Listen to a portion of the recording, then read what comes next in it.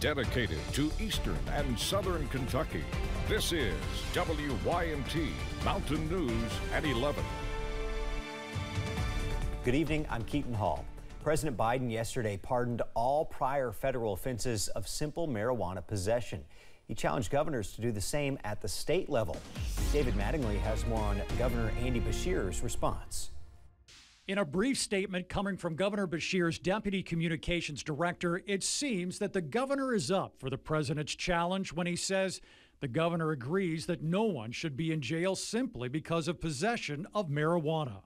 The comment comes less than 24 hours after President Biden pardoned all prior federal offenses of simple marijuana possession and urged governors to do the same. Beshear's office stopped short of announcing any similar action, however, opting instead to get more information, saying the White House had not alerted and has not briefed our office on exactly what his pardons may require and the specific details of what they will and will not cover. State groups, including the ACLU and the NAACP, say the pardons would immediately help more than 7,000 Kentuckians, many of whom are people of color. The federal change comes at a time when recreational marijuana is legal in 19 states and medical marijuana is legal in 38. Kentucky is not on either list.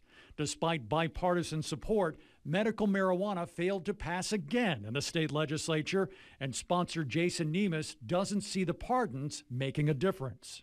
And it's an interesting concept, and it's certainly good for the individual that's been pardoned, but it doesn't change the conversation in the state legislature. If the federal law is changed, though, what would that do? That's a game changer. I mean, one of the major obstacles to getting it passed in Kentucky is that it's federally illegal. That was David Mattingly reporting. Two people are facing criminal charges accused of vandalizing church vans to steal their gas. The crime happened Monday at a church in Laurel County. The two people were arrested Thursday after their pictures were posted online. She had told me that he said that we could get gas, and she said that she was dismounting the something from something, but she never said she was poking a hole in anything. Just from what we picked up on their Facebook page was that it was significant damage because they'd actually punctured holes in the gas tanks and made slices in the gas tanks. In addition to the charges from the van vandalism, Natasha Scott is also facing several outstanding warrants on failure to appear in court, on shoplifting, and on driving on a suspended license. David and Ruby Jacobs have lived in the same house for decades. That was until the flood destroyed everything. The couple thought the water might also take their lives as they said a final goodbye to each other. That's when David Jacobs says a bright light and a powerful hand came to the rescue. I have never felt anything as powerful as that hand as it pulled me and her towards our little house. And we're so thankful from the depths of our hearts. Contractors are working on rebuilding the home now, and high school students from Franklin County also joined in relief efforts. Jacob says he and his wife hope they move back into their home soon. Well, a chilly night already on tap. Frost advisory in effect for our western counties. This goes into effect here in a few hours and will run through tomorrow morning.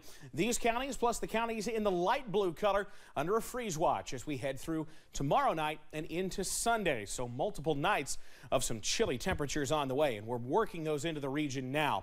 Low 50s and upper 40s at the moment, but you see the blue off to our north and west. That's cooler air moving in on the backside of this cold front. Behind it, the air mass dominated by northern high pressure from the northern plains. This means cooler air and drier air on the way in as we head through the weekend. And you see that cooler air here. To our south, we're in the 60s. To the north, Indianapolis in the 40s, Columbus in the middle 40s. So cooler air is on the way. We're going to get down into the 30s for many tonight.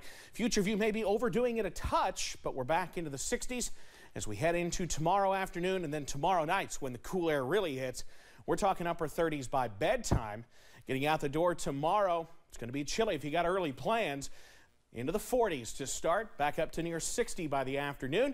If you're headed up to headed up to Lexington to see Kentucky take on South Carolina, 54 at kick, 42 at the half, and down into the 30s as we get things finished out tomorrow night. We're down into the 30s, eventually falling back into the low 30s, perhaps even upper 20s in portions of the region before rebounding back to near 60 Sunday afternoon, and we're back into the 40s and 30s Sunday night into early Monday. The Community Trust Bank 7-day forecast keeps the sunshine with us as we head into Monday and Tuesday. 71 Monday, 74 Tuesday, 76 with perhaps a stray shower chance on Wednesday.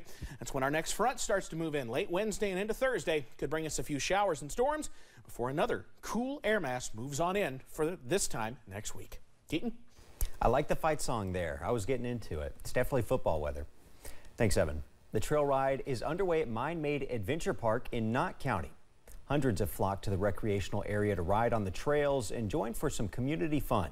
Knott County Trail Master Roger Bulin says he can feel excitement in the air. Everybody's excited right now. I mean, the weather's pretty. They can get out and ride and have a good time, and and then got the music coming tonight, and everybody's kind of looking forward to it, you know. The flood relief concert starts tomorrow at 5 p.m. Admission is $25. The Jenny Wiley Festival just wrapped day 2, leaving one more day to enjoy the festivities. Organizers say this year's turnout has already been incredible, and it's nice to see so many people supporting the annual event. Vendors say it's all about community, meeting new customers, and sharing a nice weekend to kick off the season. Able to support one another and learn what is in our community, and that kind of gets exciting. The festival is celebrated as the only consecutive festival in the state after restructuring early on during the pandemic to keep things rolling. The 74th annual Daniel Boone Festival has been going on all week, and the final day is tomorrow. There are events for everyone from music to the carnival.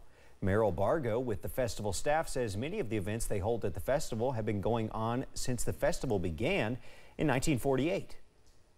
We still have a lot of the same events, and it's a community event. It has a community atmosphere, and it's a homecoming. I call it a homecoming because a lot of people comes off vacation, comes to the festivals. It's just a family affair. Bargo says they're proud to say the Daniel Boone Festival is the oldest continuous running festival in Kentucky. If you've not been to the Daniel Boone Festival yet, make sure you do not miss the parade. That's going to be tomorrow at 2 p.m. Today was also the first day of the fall meet at Keeneland in Lexington. The meet runs through October 29th with races Wednesdays through Sundays. There are still general admission tickets available for most days, but Keeneland officials say Friday and Saturday tickets usually sell out pretty quick. Keeneland is also hosting the Breeders' Cup this year. That event is on November 4th and 5th. Big Sandy Community and Technical College cut the ribbon on its new state-of-the-art dental facility called the East Kentucky Oral Health Training Center. The center will be the new home for the college's Dental Assisting Dental Hygiene Integrated Program Certificate, Diploma, and AAS degree programs, and the Community Dental Health Coordinator Certificate. Delta Dental and Workforce Opportunities, a grant initiative for the Appalachian region through the U.S. Department of Labor's Employment and Training Administration, funded the creation of the center. President Biden says Russia is pushing the world closer to a nuclear conflict as Vladimir Putin's forces continue to lose ground in Ukraine. CBS's Natalie Brand has details, plus the latest from Ukraine's president on the possibility of nuclear war. President Biden ignored questions from the press one day after expressing his concern about the threat of a Russian nuclear attack.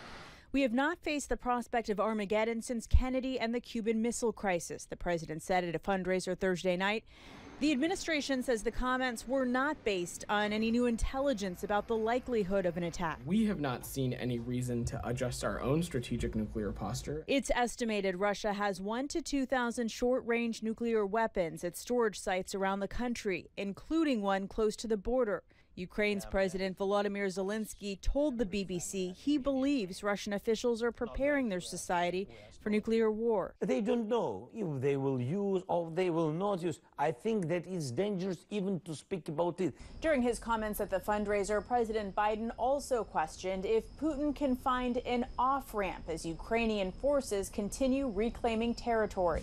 The way his military has performed in this war is not indicative of a major superpower. Sharon Squassoni is a research professor at George Washington University and has held senior positions at the State Department. She says the key objective now is to make sure this conflict does not cross the nuclear threshold. I don't think that threat is credible. Mostly because that could literally invite nuclear Armageddon. Tensions are likely to remain high, with Russia planning nuclear exercises later this month. Natalie Brand, CBS News, the White House.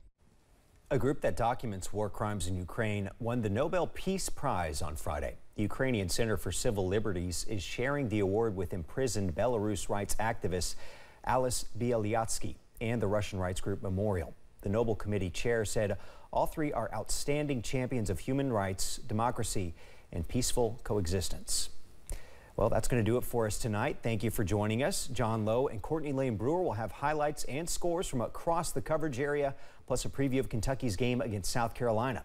Appalachian Wireless Sports Overtime is coming your way right after this break. IMT Weather.